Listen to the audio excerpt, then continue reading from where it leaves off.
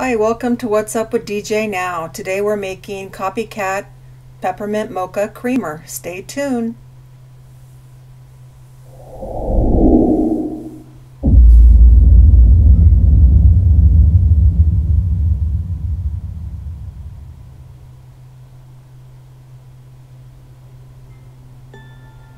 Okay, here's the ingredients that I will be using. They will also be linked into the video description with the measurements. So let's go ahead and get started. Now I've microwaved 10 ounces of the milk, and you only want to do that for maybe 1.5 minutes, just enough to warm it up slightly.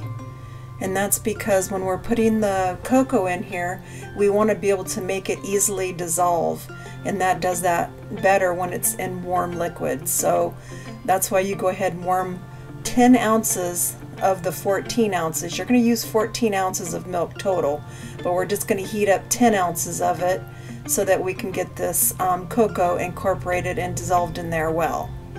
So go ahead and add in the 3 tablespoons. Grab yourself a nice whisk, and we're going to go ahead and get this whisk very well. And like I said, we just want to make sure and break up that cocoa and get it nicely dissolved inside.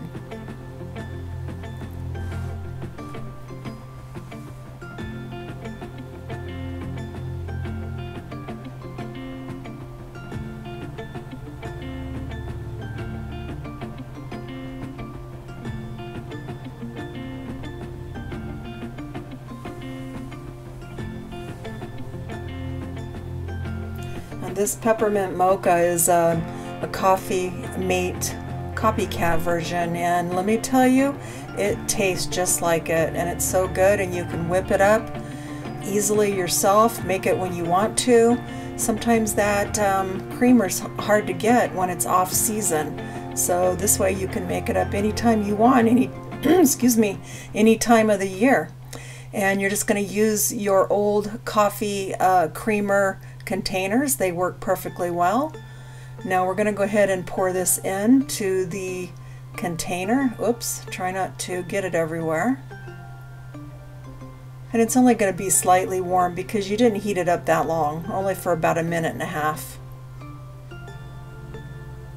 You don't want to overheat up the milk, just 1.5 minutes will do.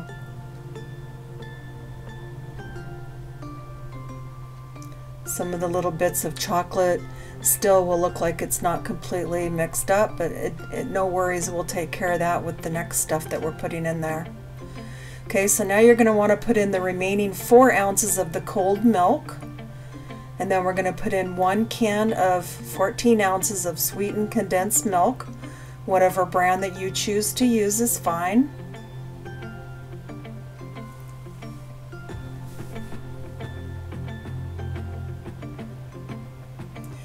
Now, because you're using the sweetened condensed milk, there's really no need to add any kind of sugar, and you're going to find that this creamer will be so good that you may not even add sugar in your coffee at all. I don't.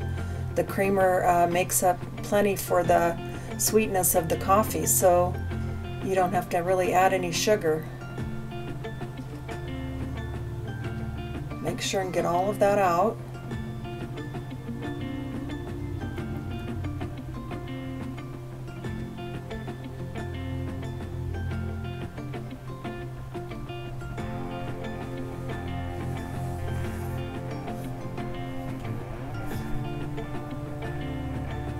And the next thing is going to be the peppermint extract, and we're going to put in 1 teaspoon. Any brand that you use is fine, but just do a teaspoon. Peppermint is strong, so you really don't need much.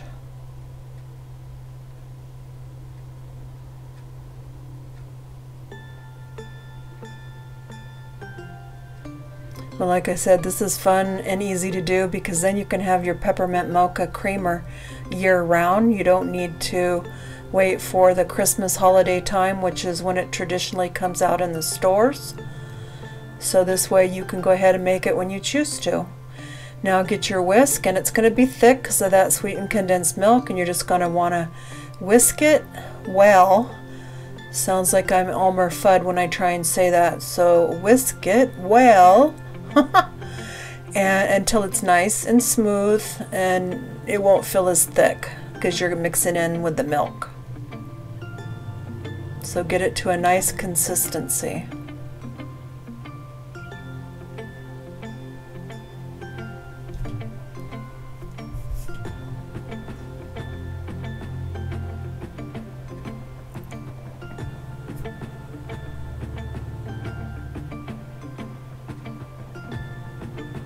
Okay, now we're going to get our container that had the other portion in there. And then we're going to go ahead and pour in the rest.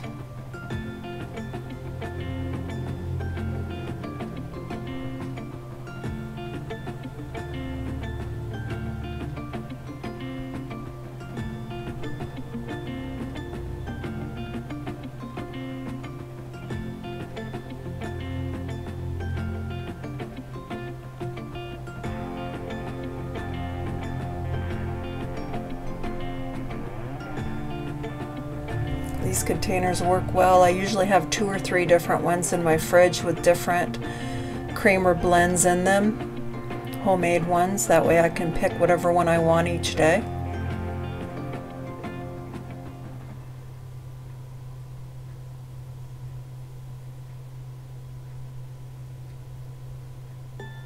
Okay, now we're going to go ahead and put the lid on.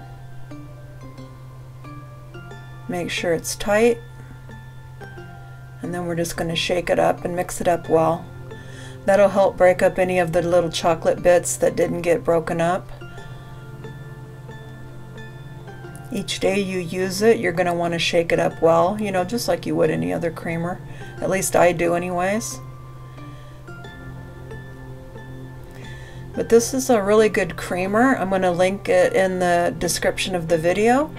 I also will have my social media and my Facebook group in my description, and you can use this in hot coffees, cold brews, any way that you have your coffee. So thank you for watching. Here's a cold brew I made with whipped cream and chocolate syrup on top. It was delicious. Thanks for watching my video. Please like and subscribe my channel. I would appreciate it, and you all have a great day. Thanks. Bye-bye.